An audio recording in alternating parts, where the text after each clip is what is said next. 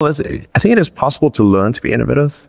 A lot of times for any given thing, you have to say, did you try?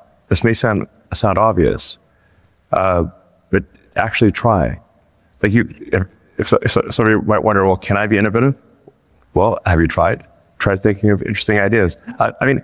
I do find a good source of innovation is if you read about a whole bunch of fields, you can cross-fertilize ideas from one field into another.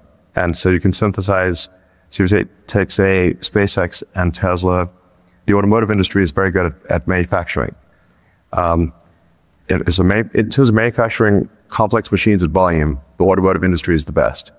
Now, the rocket industry, space industry, is very good at advanced materials and making things very light. And so taking advanced materials and mass optimization concepts from the space industry, applying it to automotive, and taking automotive mass manufacturing techniques and applying it to space was kind of like a superpower.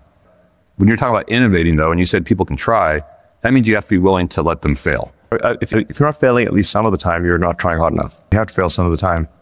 It's more like a batting average. Somebody should have a good batting average, but nobody bats 1,000.